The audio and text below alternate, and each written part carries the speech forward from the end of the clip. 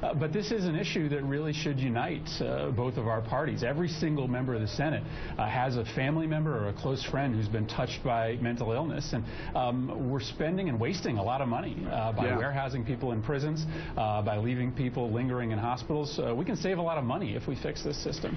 Senator Cassidy, what does this bill do, if anything, about access to mental health care? I understand the greater goal of providing mental health care, but access to mental health care for people.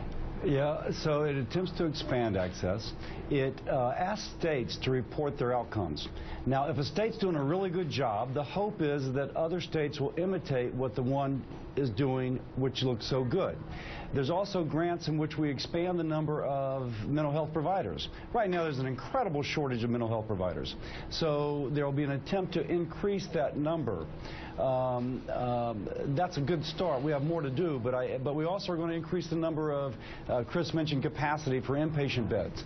There's right now an incredible shortage of inpatient beds. So that's another thing we're doing to expand access. You know, Chris, you